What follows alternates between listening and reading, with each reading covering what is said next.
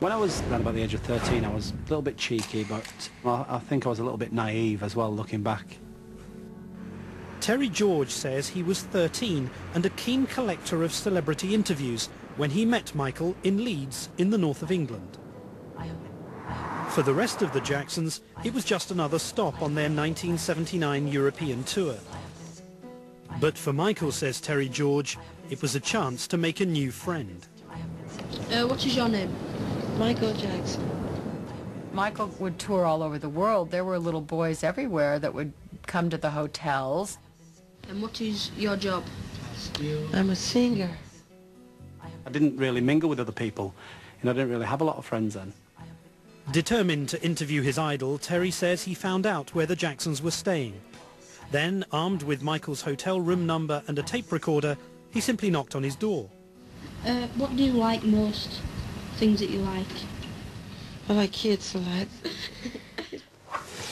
Wow. It's certainly a lot smaller than it ever was. It's feels like it's been totally restructured. Michael said, "Who is it?" And I said, "Oh, my name's Terry, I've come to do an interview." And then he opened the door and says, "Oh," he looked a bit shocked to see me, really. He's probably looking at this level. I was down here somewhere. I came into the room and I was sat on this bed here. But the gap seemed much bigger as well because I had my tape recorder down there.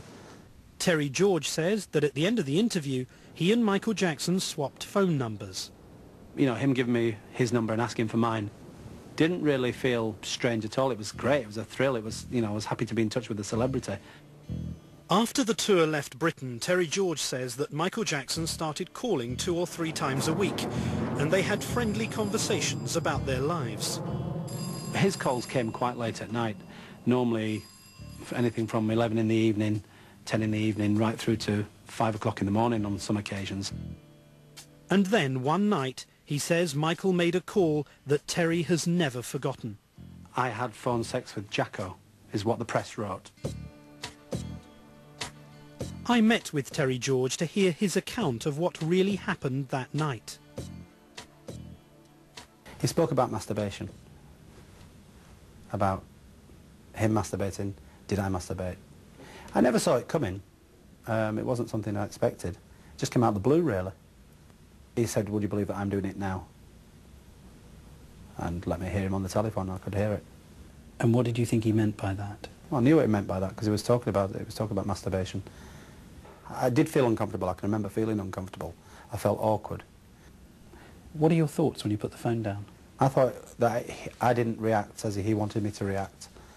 And I thought that perhaps he would never call me again or I wouldn't hear from him again. You know, in hindsight, looking back at it now, I know that that type of conversation probably should never have happened, you know, and it probably wasn't natural.